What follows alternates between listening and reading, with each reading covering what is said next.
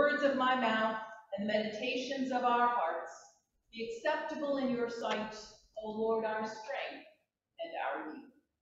Amen.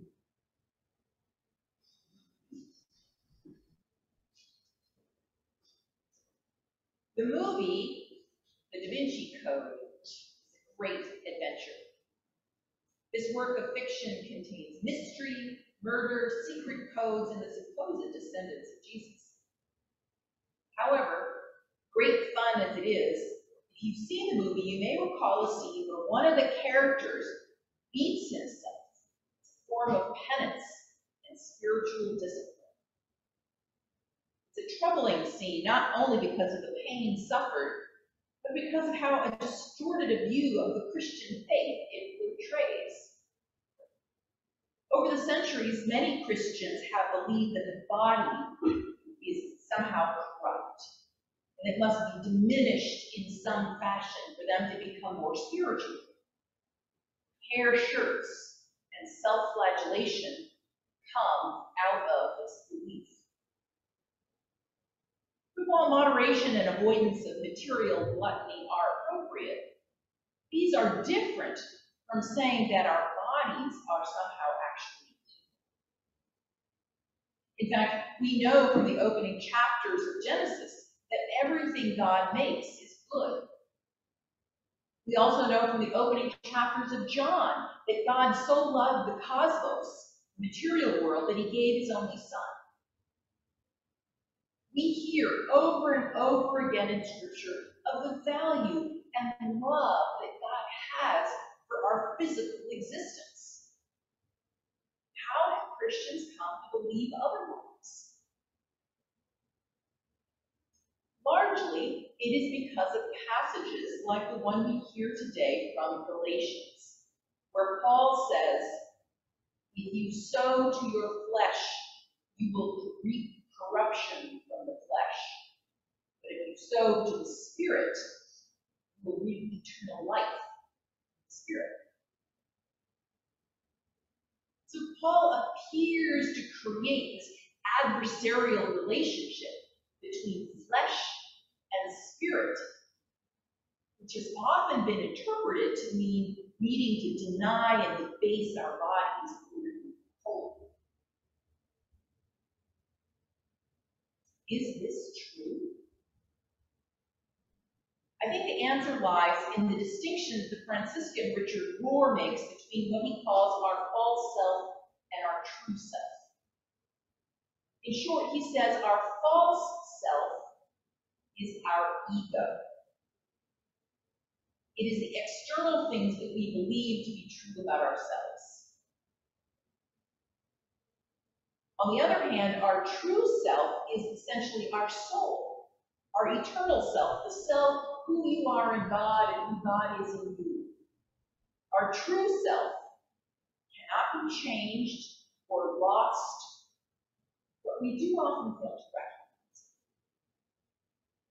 And Rohr defines our false self as, quote, your launching pad, your body image, your job, your education, your clothes, your money, your car, your sexual identity, your success, and so on. These are the trappings of ego that we all use to get through an ordinary day. They're a nice enough platform to stand on, but they are largely a projection of our self-image and our attachment to it. In other words, your false self is the you apart from God. The false self serves a function up to a point.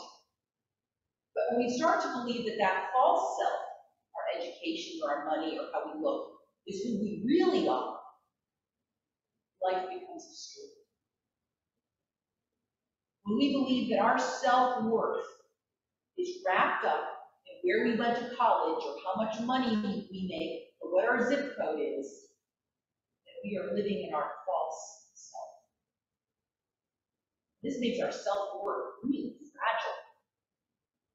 A dip in the stock market, public humiliation, a layoff at work, we can feel our lives are over.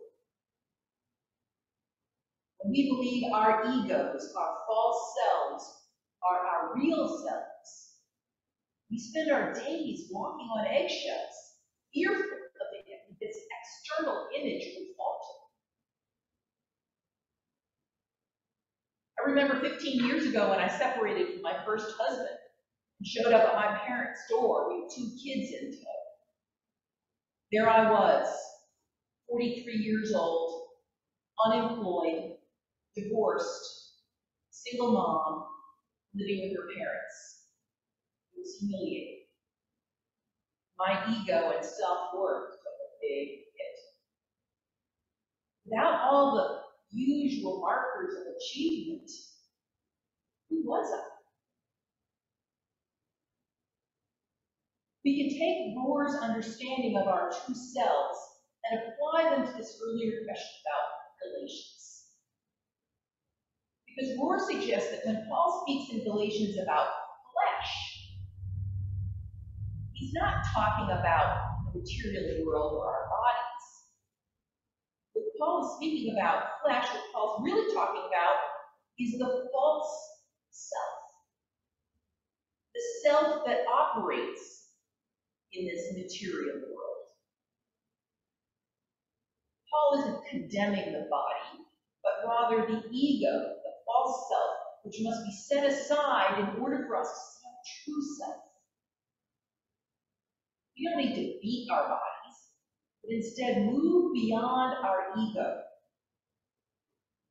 So that another way to read this Galatians passage might be, if you sow to your ego, you will reap corruption from the ego. But if you sow to the Spirit, you will reap eternal life from the Spirit. Paul is trying to get us to move from a focus on our ego to a focus on our true self in God, our eternal self, our soul.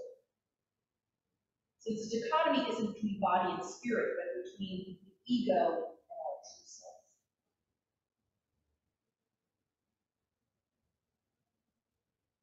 He writes, Jesus and most other great spiritual teachers make it very clear that there is a self that has to be found and one that has to be let go of or even renounced. In fact, earlier in Luke, Jesus says, for those who want to save their life will lose it, and those who lose their life for my sake will save it.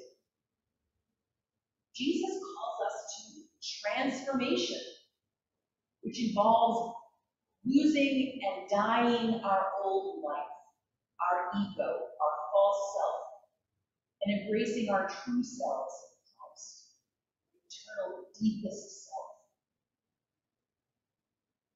The goal of the spiritual journey is this transformation. Letting go of ego and instead knowing you all are eternal beings, loved by God. And nothing you do in this material world can change that. Once we know who we are and whose we are, the rest will fall into place.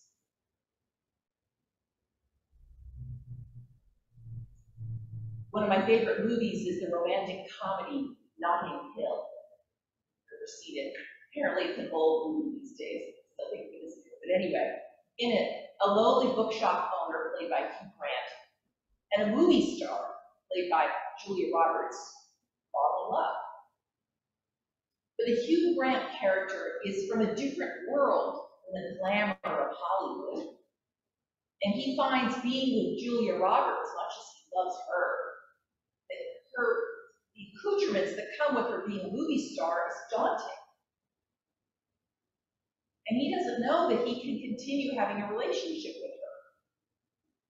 She finally says to him, quote, the fame thing isn't real, you know. And don't forget, I'm also just a girl standing in front of a boy, asking him to love her. She is pleading with him to see that her false self, her career in Hollywood, isn't the real her, and that her true self is the one who was.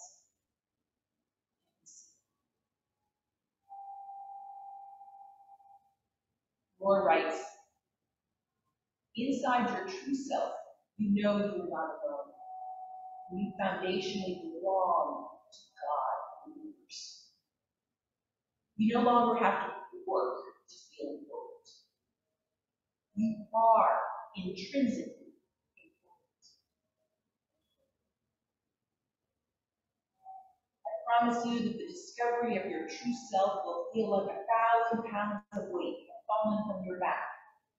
He continues, you will no longer have to build, protect, or promote any idealized self-image.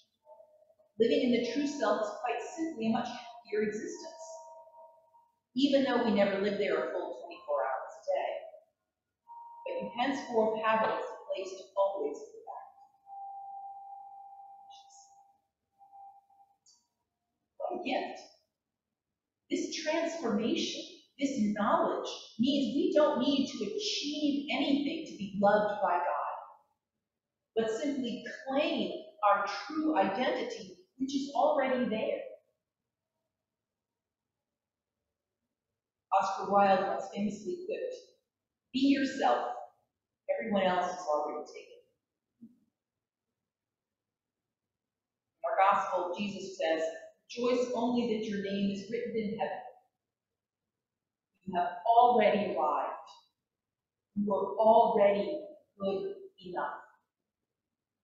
We can drop the ego and know ourselves